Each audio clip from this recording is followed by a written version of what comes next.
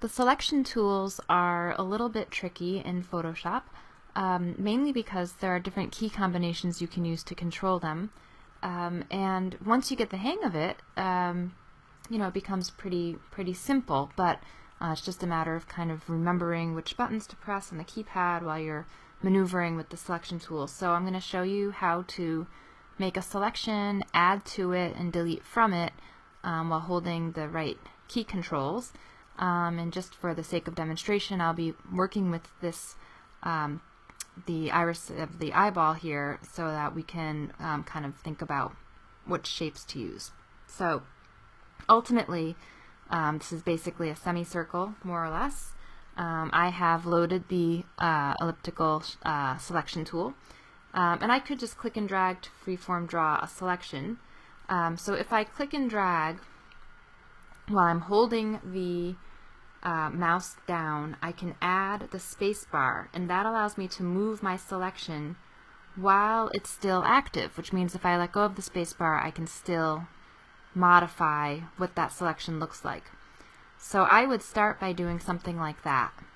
Now I could alternatively, I'm just going to deselect by clicking anywhere with my selection tool, start somewhere in the middle of the selection and hold Option, and when I click and drag holding Option, notice that my selection grows outward. So if I can find the center, sometimes it's easier to make a selection by starting there and growing outward by holding the Option key.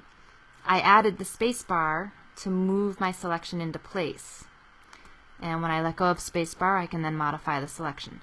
So that's something you should try kind of over and over again on your own until you really feel the hang of it.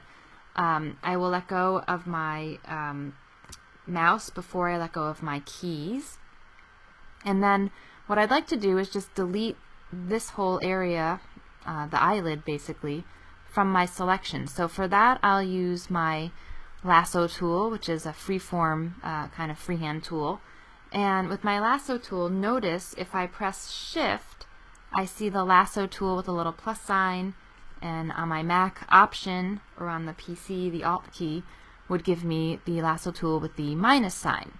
So with the minus sign, I now know that I can deselect or sort of subtract from my selection. And when I'm subtracting from a selection, I need to start outside of the selection.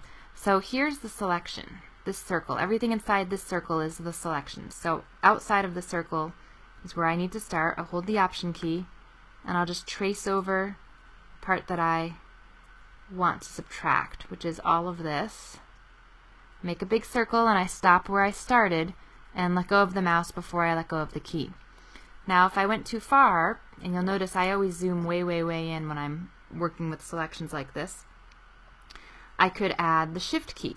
So the Shift key gives me a plus sign next to my selection tool, and I could go with my Shift lasso to add to my selection.